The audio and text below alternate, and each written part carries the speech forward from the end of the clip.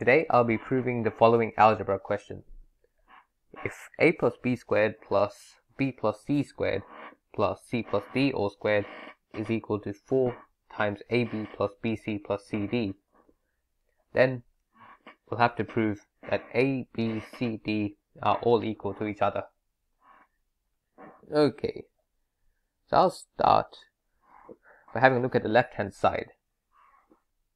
What we can do is expand out each of these a plus b squareds and b plus c squareds and c plus d squared. So if you expand each of these out,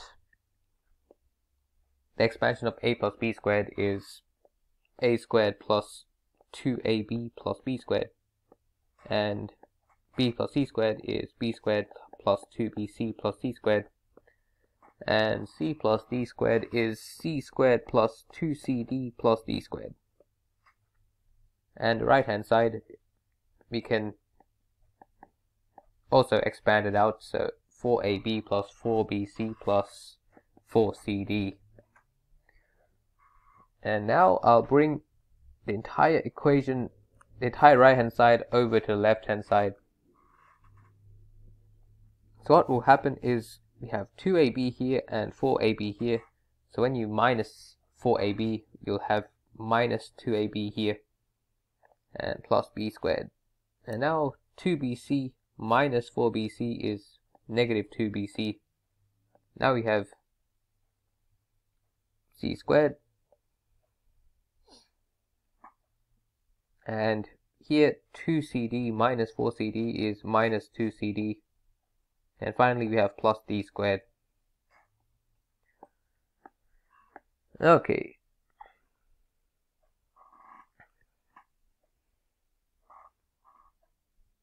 in fact there should be a b squared in between here as well, so there should be a b squared here. Okay, now if we have a look at a squared minus 2ab plus b squared, we can see that we can factorize it as a minus b all squared.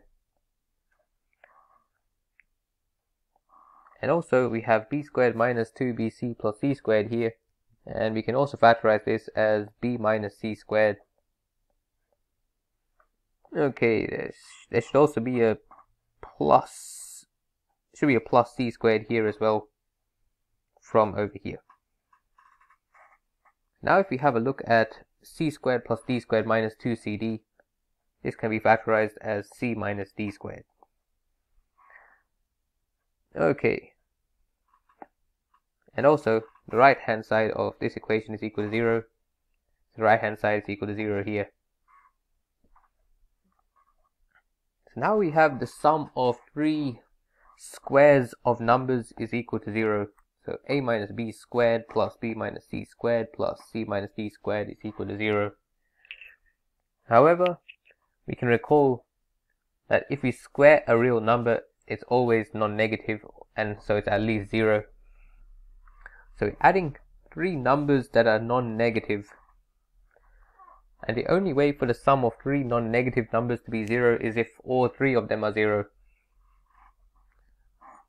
So it means we need all 3 of these numbers, a minus b squared and b minus c squared and c minus d squared, to all be equal to 0.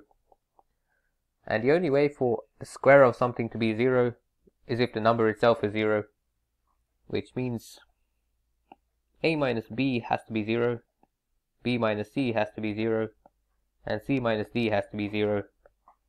This means a must equal b here, b must equal c here, and c must equal d here. And using these statements, this will give us a is equal to b, which is equal to c, which is equal to d.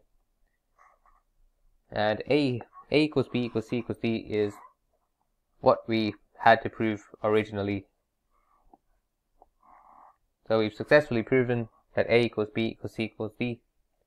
That concludes the proof.